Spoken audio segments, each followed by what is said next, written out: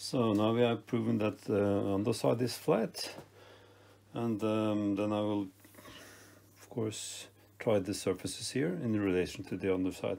I've tried to do a measurement so that I did not end up with a crooked surface, I mean with respect to the machined surfaces here, but since these are more worn, it's hard to keep up, do that correctly. For this measurement there must be a million ways to do it, either on a surface plate like this and trying the surfaces, or I've also tried on a rotating table, direct on the milling machine. But anyway, one way, so I'll try here. If this, that way,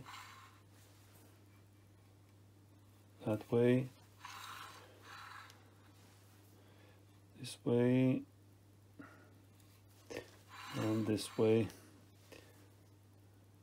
somehow indicating whether or not I have a flat in relation to the surface here. But since this is worn, it's a little bit of a detective work to find. Tried here, but there is no bore here to relate to. Everything can be worn, so. But if I get it within hundreds of a millimeter, I guess that's within reason. That's half a thou, so that should be okay enough. I don't know if it's ever been that accurate either.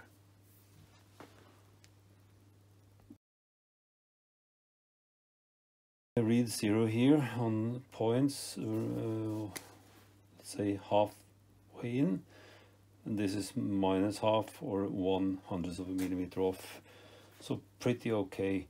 What I see, however, is that the surfaces, they drop towards the outer edges, so I take that as wear. That's equally so a little bit sloped upwards to the middle. So these are the numbers I get. The most deviation is here, -2 and 3 respectively, and 1, 1. But I have plus on the other side and 0 there, so I don't think that I have somehow made the surfaces underneath here not in plane. I think it's wear. I can investigate a little bit more, but seems to be so +1, 0, 1. So it's more or less within one exception of these two. So having established the amount of wear here, the difference, I can scrape down straight down to the plate here, and I think without any big difficulties. Keep it at a minimum, of course, this and this surface. And to verify that I have it in plane, or so to speak, I can invert it like that, and the surface in the middle here, of course, the error to which this is out of flatness with the plane with the base here will be magnified because of this is much smaller, of course, so I will be able to see it very clearly if it's out by measuring on the extremities here. So I think that should go okay. So I will also have to check this to the ways, we can call them here, to verify the same here. This is flat, and as I see, there is no guidance here at the periphery. There's only this. So, but still, I want to make sure that, of course, the original geometry was there, so I won't scrape the base that fits in here if I have to, if I don't need to. And pay attention when I measure here at the outer periphery. At least if you look at the needle here, it is close to 0. I can see at least it's from directly above, it's 0. But if I push it here all the way in, see there is a ridge that it's riding on. So this can of course fool you. So I think I'll dig a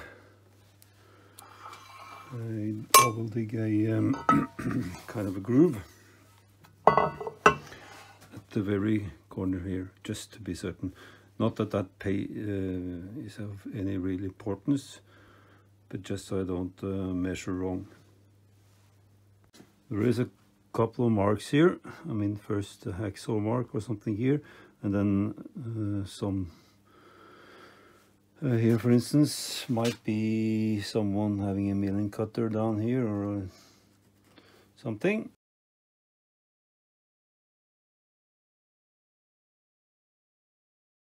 I could do something with that, of course, but I think then since this is on the sides, I have to actually weld it up, which of course risks distortion of the whole thing. The benefit would be, I think, in my eyes, more or less cosmetic. This wouldn't do any, or isn't doing anything accuracy wise or support. So I could easily then just fill it up with some softer material afterwards, just for the sake of having it look good. We'll see. Now I can run the indicator, of course, here, and then just test that this is flat length here and here to the plate, and also then I can test this afterwards that it remains 90 degrees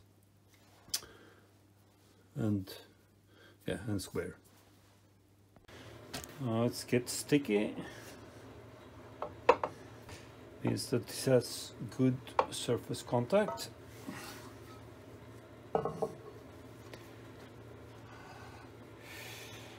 And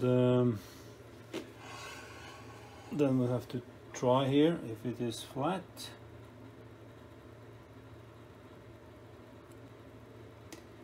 So I want it flat within hundredths of a millimeter. So a little shy here.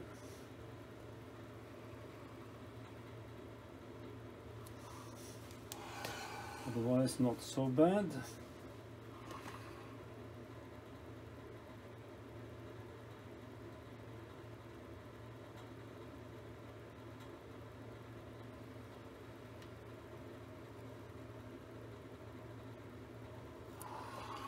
So we'll work on it a little bit more, but it's coming along good.